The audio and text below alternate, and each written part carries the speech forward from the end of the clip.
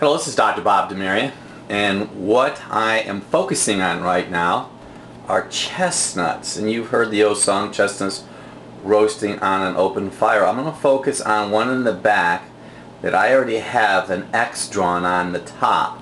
And the one to the right, I'm going to be showing you how you're going to cut a chestnut. You want a very, very sharp knife, and what you're going to do is you're going to just protect your fingers, and you're going to get that knife and you're going to just put a break in it this way, and you're going to put a break in it this way like that, so it's going to have an X, or it looks like a plus sign.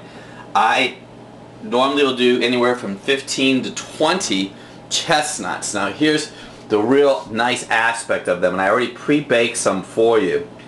I put them in a covered container and I put water on the bottom. Now I cook those chestnuts right there for 20 minutes at 325 degrees.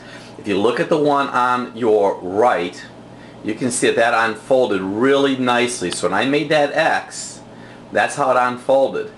And I put water on the bottom of a pan and I cover it, cook it for about 20 minutes or so. If you look at the one over here on the left, right here, that one did not open. Now sometimes if you notice, this is a nice yellow skin right here. This brown husk did not come undone. You're going to have to peel that.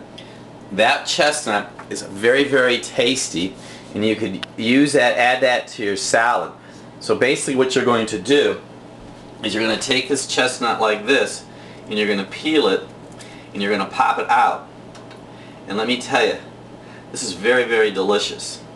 If you look at this one I have here in my hand, it doesn't have that same nice yellow, and if you look at the inside, I'm not sure if I would eat this one. Probably could be a little bit dry. You want to peel that husk part off because it's not really tasty, but this is a perfect chestnut. It's going to be really good for any holiday time.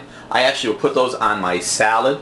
So what you do, just to debrief, you're going to take those chestnuts, you're going to put a plus sign on the top part, the round part, penetrate really deep into the chestnut itself, put it in a baking dish, put about 1/4 inch of water on the bottom of a pan, porcelain baking dish or whatever you'd like, and then cover it, bake it for 20 minutes to a half an hour.